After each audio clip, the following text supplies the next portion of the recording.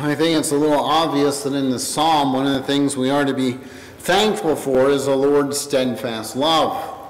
When we think about this call for us to be thankful, as the psalm begins with a command to give thanks, we may wonder, what does it mean to give thanks to the Lord? Is this the Lord telling us that in terms of being thankful to him, he's just commanding us? Now, God could certainly do that. He is God. We are his creatures, and we are called to be thankful to God, whether we've been redeemed or not. He is God. We are the creatures. He is a king.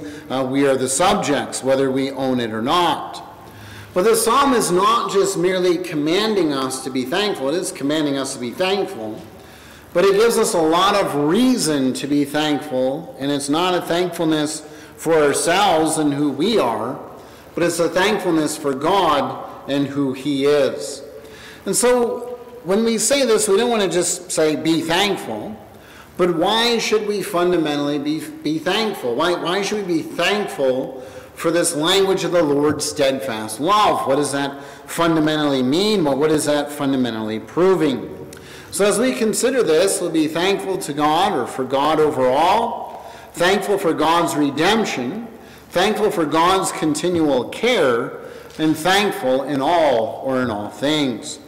And so let's begin then where we're thankful for God being the ruler over all. Basically, you look at verses 1 through 9 in terms of the psalm, and you notice what God has done. At the beginning of this psalm, and as I noted in the introduction, it's not optional to be thankful to God. It begins with give thanks to the Lord. This is a command. We are to be thankful to God. This is a call for us to truly look upon the Lord, be thankful for who he is, to recognize he is a God who manifests his goodness. That's fundamentally what it's saying, that the Lord shows his goodness and manifests his goodness. We may say then, what is a manifestation of this goodness? How do we see and know that God is good? Now again, as God reveals himself and says he is good, that is sufficient. But that's not all that the psalm is laying out for us. Because notice that as we have this command to give thanks to God, and we have this reminder that he is good, that is the reason, give thanks to God, here's the command. The reason for that is because God is good. And we say, well, how do we know God is good? Well, it says his steadfast love endures forever. Now, when you hear that, you say, what a wonderful thing. This means that God's love never changes, it never wavers, it is consistent throughout all time. In fact, as you notice in the psalm, one of the ways I thought about doing this was just having the congregation repeat, for his steadfast love endures forever, because you notice that's in every verse in the psalm, which I think it's safe to say that's probably a theme that the psalmist is trying to communicate to us, that we would understand this repetition that there is a steadfast love of God. And so where does this steadfast love manifest itself? Well, first of all, he's telling us that God rules over all things. When he says the God of gods and the Lord of lords, we may say, why the God of gods? The temptation is to think that maybe other gods are legitimate, right? So you can have God being the supreme God, and then there's lesser gods that he sort of commands and rules over. Now, in a sense, you can see in Psalm 82, when he calls the Elohims to himself, one could try and make that case, but the Elohims are really the rulers of the earth and also the angels of heaven. These are not gods that the Lord is competing with by any means. It's actually the Lord is the supreme God. He is the supreme ruler. This is what it wants us to understand. In our minds, we can come up with other gods. We can think of other gods, and there's those who may think of themselves as being gods. But the psalmist is saying, but they're not really gods that compete. They're not gods who will rise up over him. And so if there's other beings that in our minds we may think, like for Israel, I think the Baals. Better be careful of the Baals. Don't want to tick off Baal, right? You think about the other gods of the other nations. We can have our gods in our own minds. The psalmist is saying, understand this is the God who truly is God and manifests himself.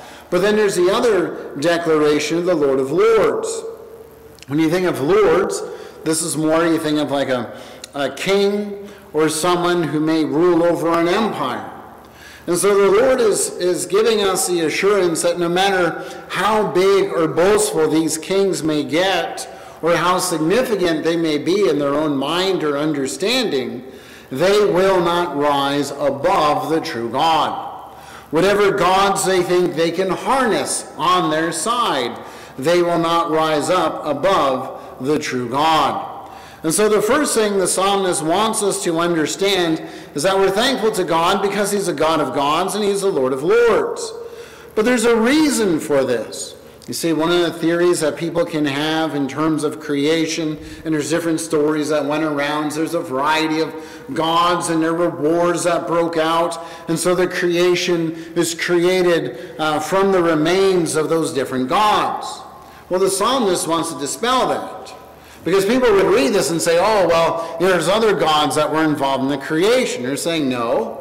There's one God who rules over all gods. There's no God that really competes with him. Any rulers on this earth that may think they're a God, they're nothing in comparison to the Lord.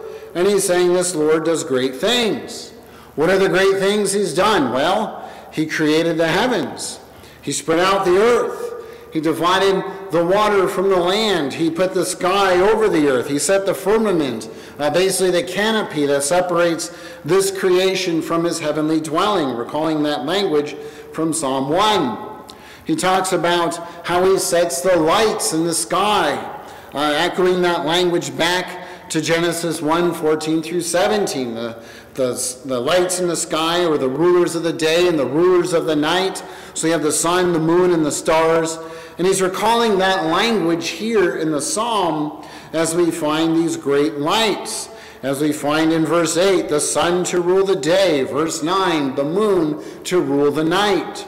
And so you're seeing in that sense how there's sort of governors that the Lord has set in place. But the Lord has set these things in place. And so what this is recalling and intended to recall as we would think to the creation account. As they're thinking back and saying, now did God engage in some sort of drawn out battle? Was there some sort of struggle going on there? And you say, no. Genesis tells us that the world came into being by the Lord simply commanding. As the Lord commands, we find that there is an action. There is a response. That his word truly brings forth action. It brings out the consequence of his desires. So the psalmist is saying ultimately in terms of the greatness of God, who can rise above him? He is the one who set this creation in its place. He is the one who continues to rule over this creation. The understanding then of the sun and the moon and the stars is reminding us that yes, the Lord ordered the days and the nights. The Lord is the one who continues to endure and to watch over this creation. And why is he doing this? He's doing this out of his steadfast love. And so in verses 1 through 9, the steadfast love of God is manifested in his rule, in his authority, in the essence of who he is. He's not only the God who has redeemed us, and only the God who has acted on our behalf, that he is intimately tied to this creation. This is a product of his desire. It was not accidental. It was not through a struggle. It is God who is the great architect, the great designer, the one who has called this creation into being. He didn't just remodel something. He made it from scratch. And he made it by his command. So right here, verses 1 through 9, we can say, well, there's enough proof here as to why we should worship this God. I'm sold. I need to be thankful to him. Look at this marvelous creation he made. He didn't create it in its fallen state. He created it in its glory and its beauty. He pronounced it good. But the psalm goes on in verses 10 through 22. It's not just he's a God over the creation, but as he makes this assertion that he's the Lord of lords, now he's going on to show how he has manifested this reality. So it's not just some assertion, even though the assertion's appropriate, it's true. But he goes on to say, let's think about the history of this God. So we think about the firstborn in Egypt. What is that recalling for us? Well, it's recalling for us the Exodus event. This is where God finds his people. He finds his people in a place where they are in slavery. And so the striking down the firstborn of Egypt, we may say, well, that doesn't sound very nice, until you understand the context of this. This is just basically summarizing the 10 plagues in this last plague. They have the Lord publishing several warnings to Pharaoh. Let my people go, or more plagues are going to come. Let my people go, or more plagues are going to come. And so finally we have the Lord striking down the firstborn of Egypt. And why? That's a redemptive event. He's bringing judgment to the nation of Egypt while he's delivering his people from their enslavement. The motivation of that, again, is his steadfast love. Because notice then as he goes on in verse 11, that he brings Israel out. It's not that Israel found their own way or nominated their own shepherd or figured out their own way to take up arms against Egypt. Not at all. It's the Lord who acted, the Lord who basically broke Pharaoh. The Lord is the one who comes to his people, brings them out of Egypt, and the Lord is the one who shows his deliverance. Again, his steadfast love endures forever. But it's not just that he overpowered Pharaoh. As he brings Israel out, he manifests his strong arm. He manifests his strong arm in several ways. We have the first one, where you have Israel being pinned between the Red Sea and between the Egyptian army. And Israel is there panicking and wondering, how are we going to get out of this? Again, failing to understand the first 9 verses of the psalm. God is the one who has separated the land and the sea. God is the one who has done this by his command. What does he do with Israel? He doesn't talk about Moses and raising his staff and anything that's happened there. He just talks about how the Lord divided the sea. Again, this is another creation act, if you will, recalling for us that division of the land and the sea, that the Lord splits the Red Sea in half. Israel passes through the midst of the sea on dry land, and they are those who are delivered. The Lord shows his mighty hand. That you have then Pharaoh and the mighty army, a superpower of the day. Not only does he bring them out of Egypt after crushing Pharaoh, but now he literally conquers Pharaoh and the army by swallowing them in the sea. They are not delivered on the dry land, but they are those who are swallowed in what you would understand in that mindset of the abyss of death, that they're basically thrown into Hades, they're thrown into the belly of the sea, they're overwhelmed, they are conquered. The Lord is the one who is able to do this. But the Lord doesn't just deliver them out of Egypt. And it isn't that Israel is all of a sudden placed in this wonderful pedestal and they've done this great thing. But he continues to lead Israel through the wilderness. So now he's moving to another time in Israel's history of where they've moved out of Egypt to now they're walking through the wilderness. So this is Israel going through the wilderness, wandering to the promised land. Wondering, are we going to arrive? Is the Lord able to do this? But it's the psalm assuring us that these events were not arbitrary. The Lord shaping his people through this time. He led them. As he brought them out of Egypt, so he leads them through the wilderness. But we find that he strikes down great kings and mighty kings.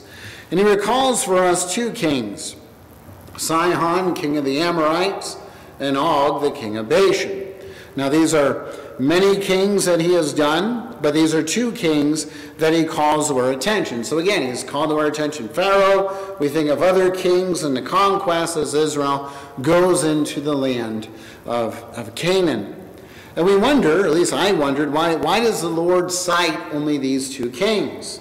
Why is he only talking about these skirmishes? It would seem it would make more sense. He led them through the wilderness. They went into the promised land. He conquered mighty kings when they were in the land of Canaan. You think of the conquest of Joshua. But these 2 kings that he recalls are kings that they conquered in the wilderness. These are kings that give them a taste of victory, a taste of rest. Sihon, this we read about in Numbers 21, verse 21.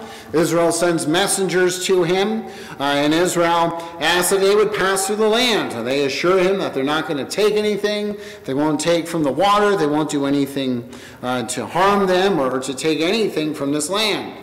But we know that as they are those who are to devote the Canaanites to destruction, this is what he hears. Sihon assembles his people, and we find that Israel then defeats him in what we have in a record of Numbers 21, verse 24. But then we also have the same story that's recounted right after that in Numbers 21, 31. And this is where we have Og in the kingdom of Bashan who comes against them. The assurance the Lord gives to Moses is that the Lord has given Bashan into their hand and they will prevail.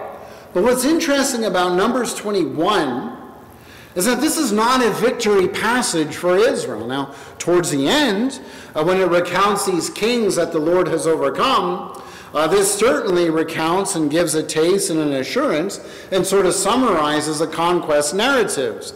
And so as it's summarizing Israel going into Canaan, it's saying, understand, the Lord did this. It was the Lord's doing.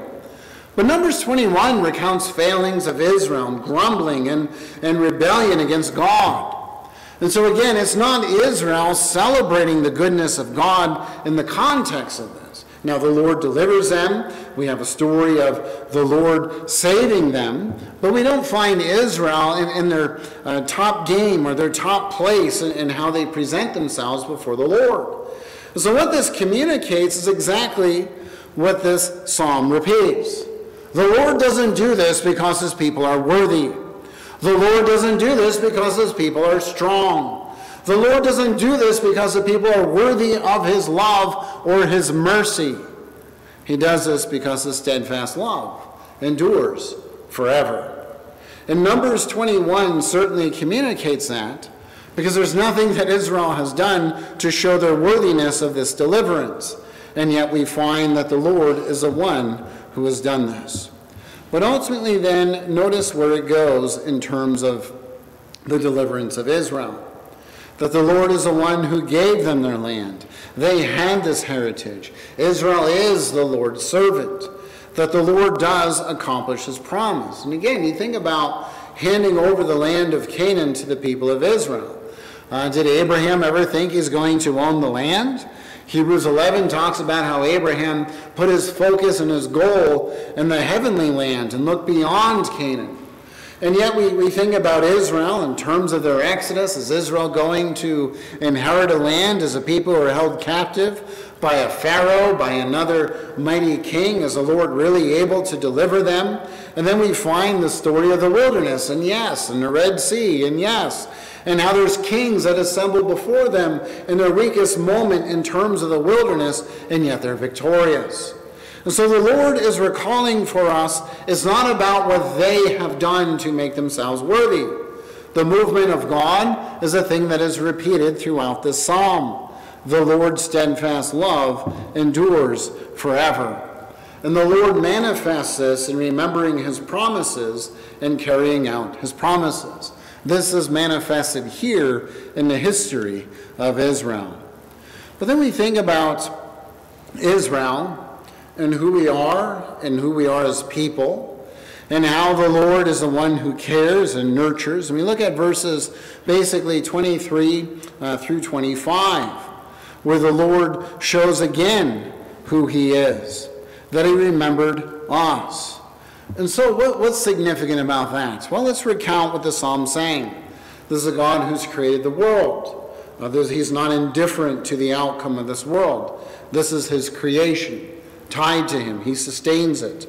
He built it. He engineered it. He was the architect. He continues to uphold it. He is the one who delivers his people from slavery. He judges their enemies. And we find that it's the Lord who remembers his people. Notice that it's not that the people of Israel are worthy. You see, Numbers 21, going back to that, as Israel was to devote those cities to destruction, and how they were to go into the land of Canaan and establish this model of a heavenly kingdom on earth, that was that unique time and that unique mandate for them. However, Israel is not in that place in the wilderness. They are dependent on God. And the Lord is the one who delivers them and raises them up and accomplishes the very victory of what God has set out for them to do.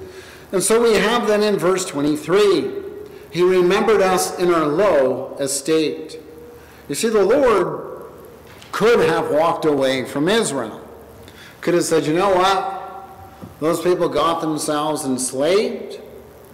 Pharaoh's kind of a big superpower. Don't know if I really want to mess with that. I'll just leave them in slavery and I'll find a new people.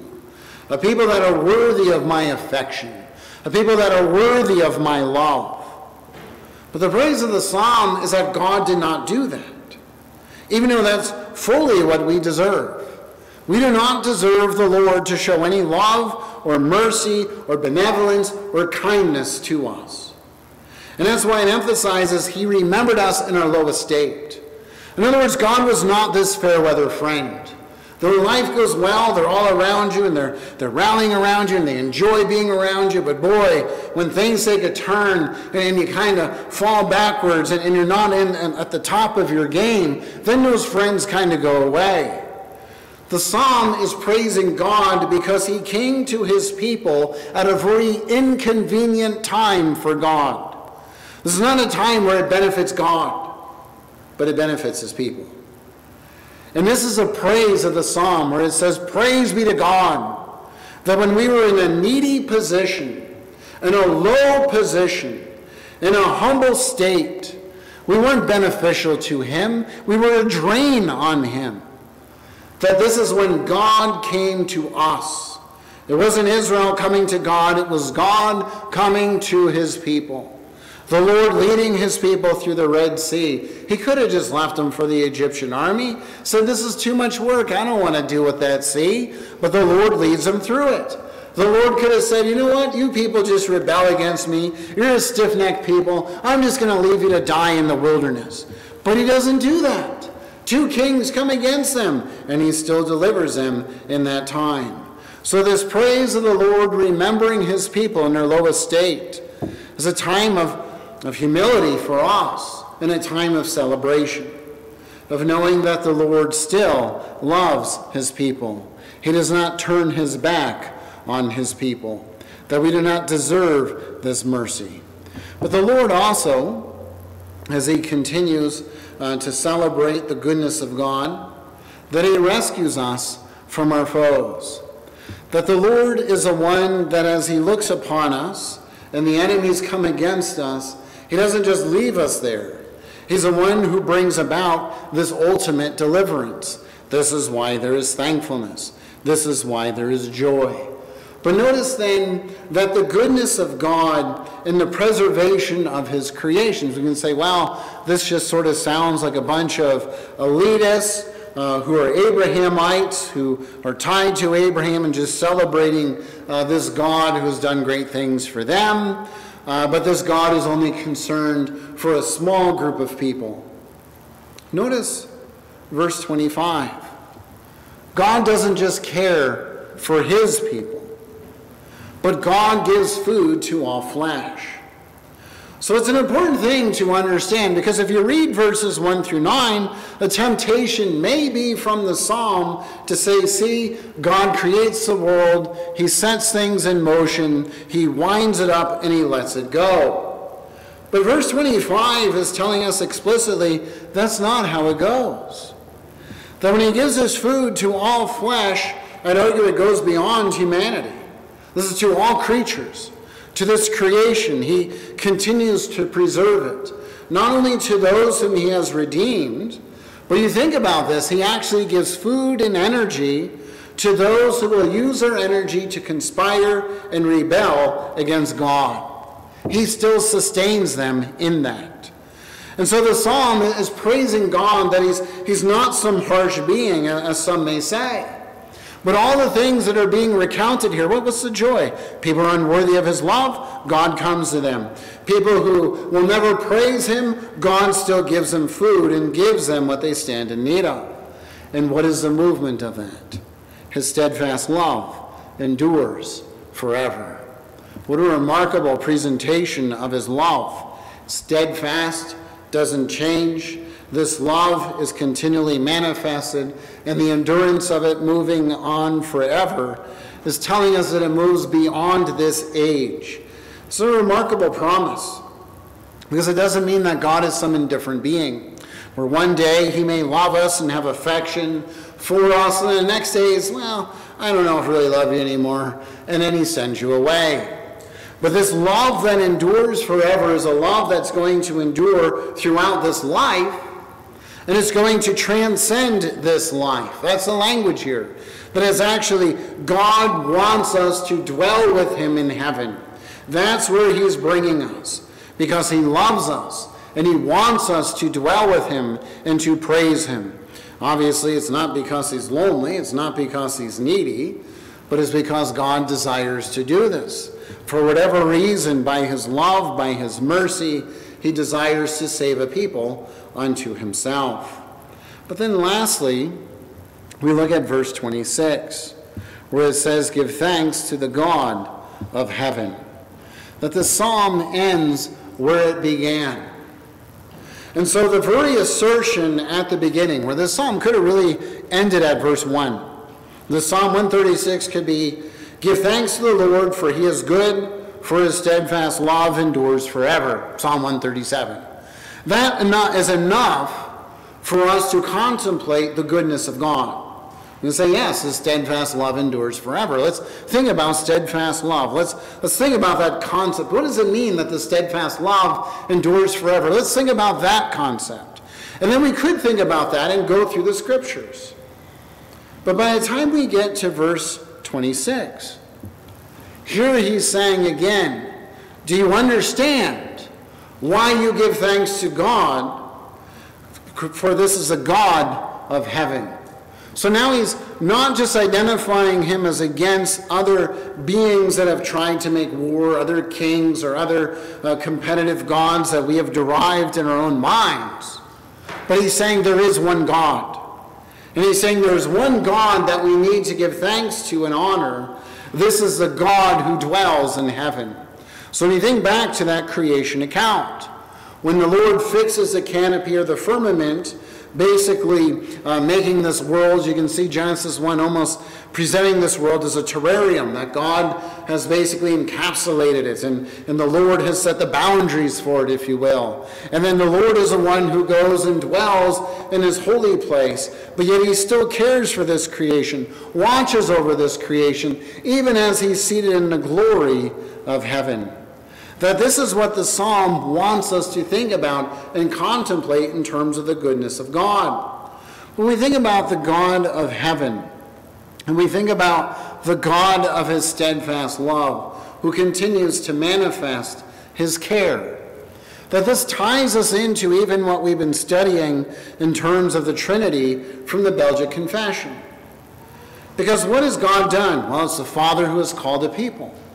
The Father has called Abraham. He said to Abraham, I'm going to call a people. I'm going to raise them up as a mighty nation, and I'm going to hand them over to slavery for a number of years, for 400 years, and then I'm going to bring them out by a mighty hand.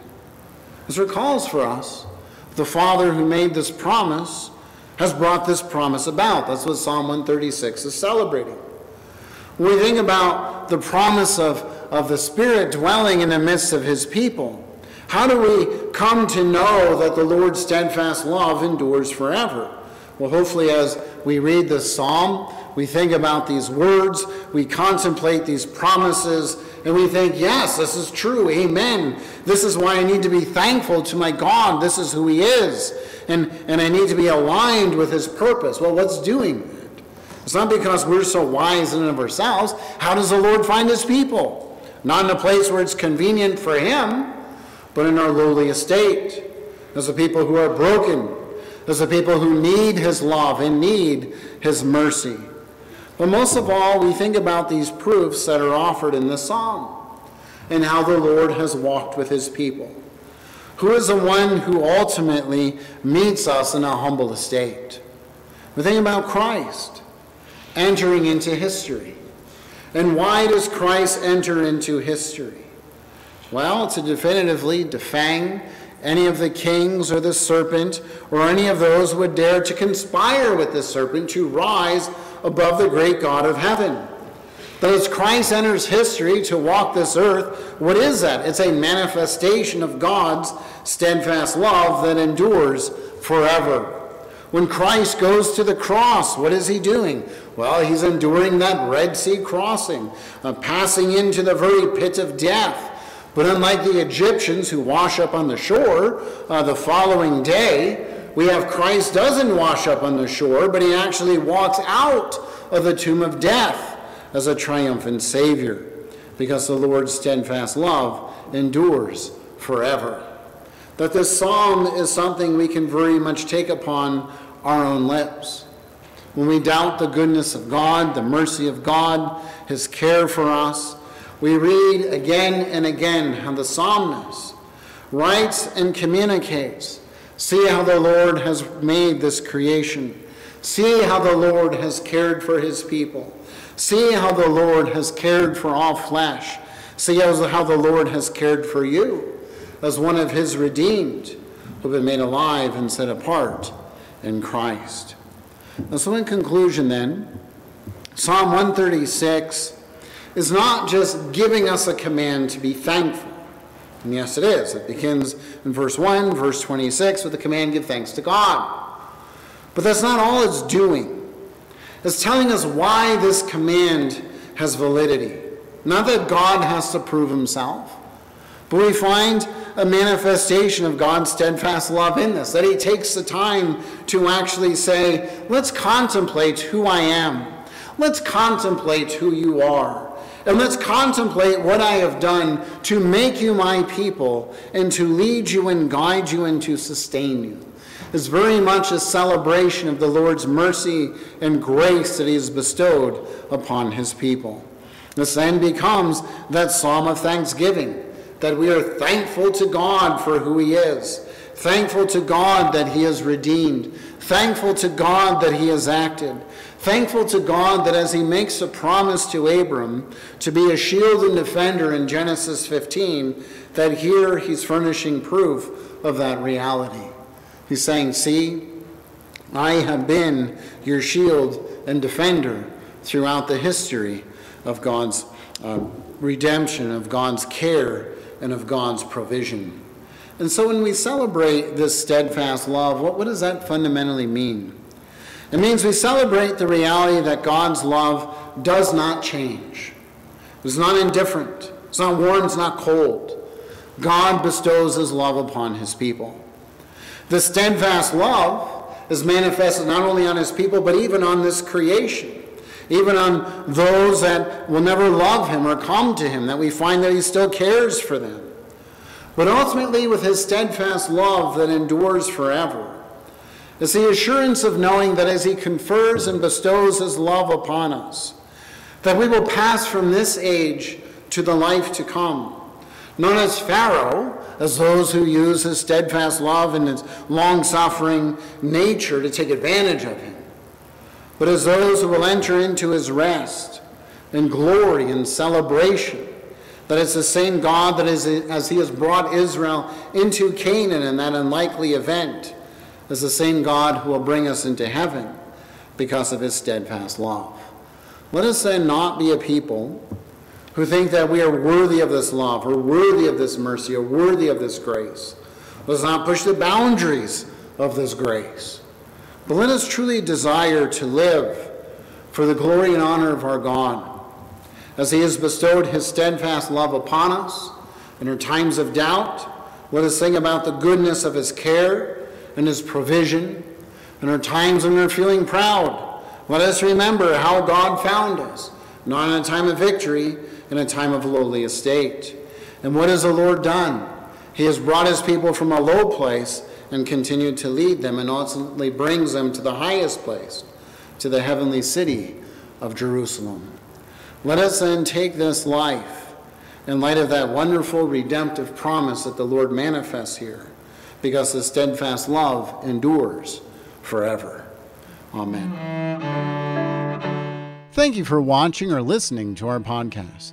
Belgrade URC is a Bible-believing Reformed confessional church that seeks to cultivate community around our Savior. If you desire to learn more about Christianity, please join us for worship each Sunday at 10 a.m. and 6 p.m. If you're not able to attend church, you can tune in to our Sunday live stream through our YouTube channel. Please subscribe to our current sermon series and weekly meditation through iTunes or your favorite podcast catcher. If we are not listed on your favorite podcasting host, please let us know through our webpage, urcbelgrade.com. You can also utilize our archive sermon series on our website, urcbelgrade.com. Most of all, we hope to see you sojourning and fellowshipping with us each Sunday. Until we meet again, may the Lord's blessing and peace be upon you.